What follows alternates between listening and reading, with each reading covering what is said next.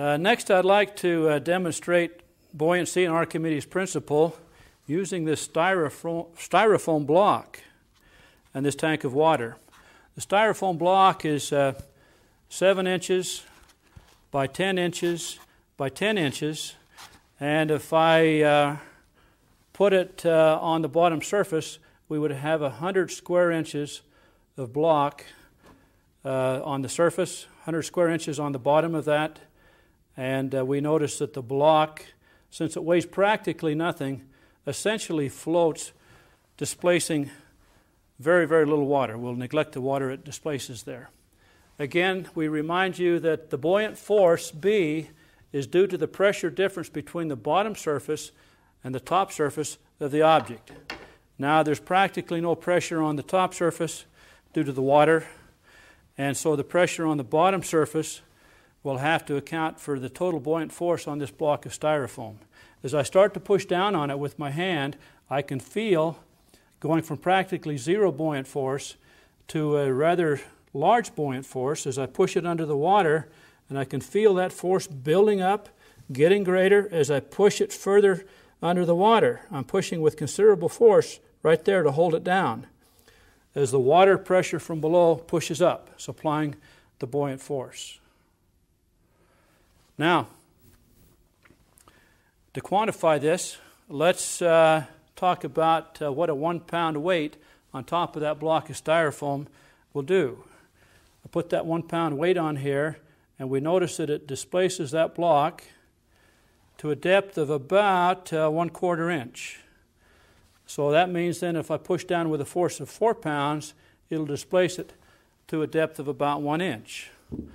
I could either put these 4 pounds on there separately, or it's simpler to do it with a 2 kilogram object, which has a weight of about 4 pounds, a little over 4 pounds. We'll call it 4 pounds.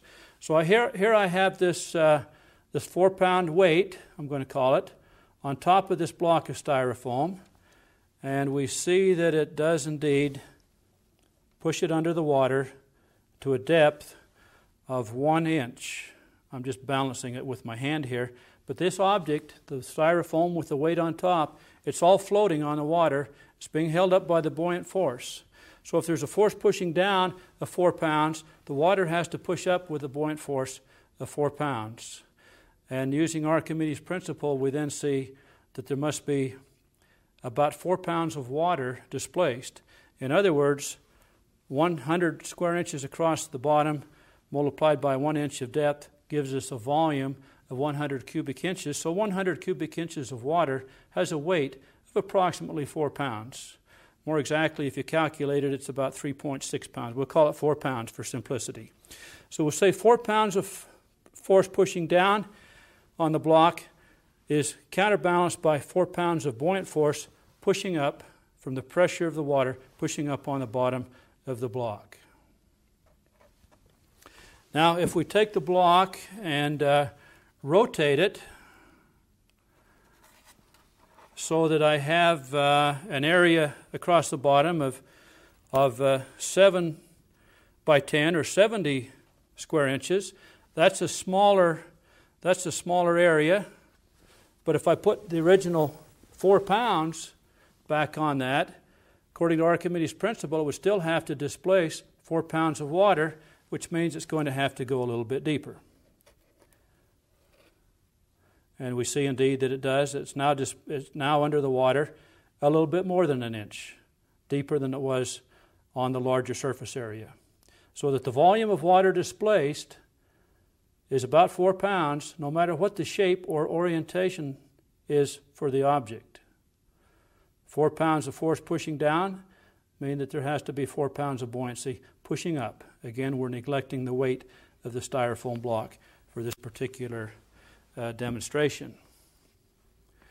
Now, if I take the entire block here, again, so that the numbers come out simply, we have 100 square inch cross section, and I push down with a force of about 4 pounds.